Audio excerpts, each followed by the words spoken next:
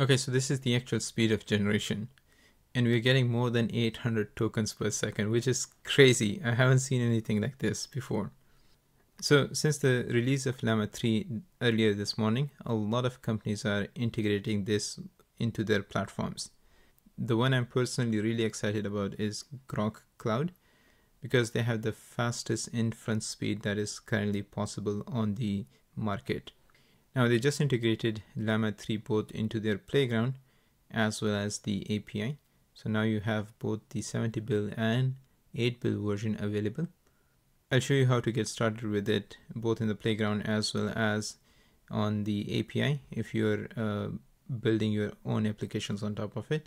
So we can select the Llama 3 models. So let's start with the 70 billion model.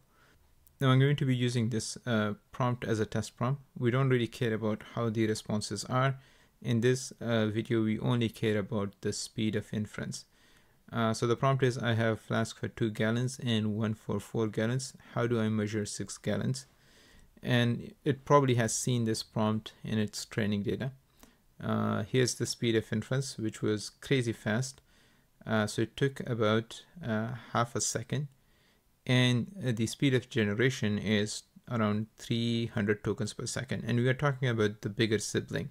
So this is pretty great. Okay, now let's test the same prompt on the 8 billion model. And let's see how the response is going to be. So this time it was about 800 tokens per second. And it took a fraction of a second. So this is pretty great. Now let's see what happens if you actually ask it to generate longer text, because as the model generates longer text, it's going to take more time. But let's see if it has any impact on the number of tokens per second. So here we are asking it to write a 500-word essay on the importance of open source AI models. First, I'm going to use the 8 billion model. And here's an essay. Now, the number of tokens per second is pretty much the same. This is pretty impressive. Next, let's look at the 70 billion model. And after this, I'll show you how to use the API. So we're going to run this. Okay, this was real-time speed. It's definitely not 5,000 words, but probably somewhere around a couple of thousand words. But the speed of generation is pretty consistent. So this is awesome. Now you can also include a system message if you want. You usually want to use the playground to test the model as well as the prompts. And once you're happy with that and you want to integrate it as a part of your own applications, then you want to move on to Groq API so that you can start serving your users. Okay, so I put together this Google notebook to just show you how to use Groq in your own applications through the Groq API. So first we need the Python client. So we use pip install Groq to install that. Next, we need to provide our own API key. So for that, go to the playground, click on API keys, then create a new API key. And here you can create a new API key. I already have existing API keys, so I'm going to be using those. And since I'm using Google Colab, so actually put my API key as a secret here and enabled access of that specific key to this notebook. So now we need to import the Groq client. We will create the Groq client using this Groq function, and we need to provide our API key. So since I am reading it directly from the secrets within Google Colab notebook, so I'm using this user data function within the Google Colab API client. Okay, so this is how you set up the client, but let's see how you do inference. So it's pretty simple, straightforward. So we're going to be using the chat completion endpoint. Here we are going to create a new message. So right now we're just using a role of user. So the user is asking a question and the prompt is explain the importance of low latency LLMs. Explain it in the voice of Jon Snow. Now you can also add a system message. Later on I'll show you how to do that. And then you need to provide the name of the model. Now, as of the recording of this video, on the documentation page, the supported models lists only the Llama 2 family, However, Sandeep, who is the head of Groq Cloud, was kind enough to point out to me that it's available. So in this case, I just used that model, the LLAMA-3 70 build, and then following the exact same format, I provided the context length, and this seems to be working. Probably by the time this video is released, they probably will have updated the documentations. So let me show you the actual speed of inference, which is pretty crazy.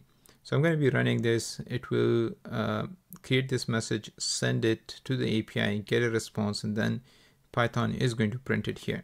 But here's the actual speed of generation that we get. So you can see it's, I think, under a second. Pretty crazy that you can do this with an API, and we're running a 70 billion model. All right, next, let's see how you add a system message. So here I'm adding a system message to the message flow. The role is system, and we're saying you are a helpful assistant, answer as Jon Snow. So the rest of the prompt is exactly the same as what we did before, and we are selecting LLAMA-3 as a model. Now you can also pass on some extra parameters. For example, you can set the temperature, which will control the creativity or the selection of different tokens. And you need to also, or you can also pass on max tokens that the model can generate. These are optional parameters. Now with that system role, here's the actual speed of generation. Again, this is pretty fast. Usually you want to add streaming so that the user is not just waiting for the response, but Groq has figured out how to do really insanely fast inference. Okay, but if you want to do streaming, it's actually also possible here. So the structure is the same as before. The only thing that you need to do additionally is to enable streaming by setting stream to true. In this case, we are creating a streaming client. Now, when you are streaming, then you're going to be getting a chunk of text one at a time. So we're basically getting that chunk of text, printing it to the output, and then waiting for another chunk of text to arrive, showing that again, and so on and so forth. So here's the actual streaming speed. Let me run that again. Okay, so this is pretty fast, and I think we all know that Groq is known for this. But this is probably the fastest LLAMA-3 inference that is currently available on the market. Okay, so a couple of other things. Both the Playground as well as the API is currently available for free, so you can use this in your applications for absolutely free. They will probably introduce a paid version pretty soon. But since it's free, there are rate limits on the number of tokens it can generate. So make sure to look at this. Okay, so I'll be creating a lot more content both around LLAMA-3 as well as Groq. So if you're interested, make sure you subscribe to the channel. I think they are also working on integrating support for Whisper on Groq. When that is implemented, I think that will open up the possibility of a whole new generation of applications. So I'm actually really looking forward to that. I hope you found this video useful. Thanks for watching, and as always, see you in the next one.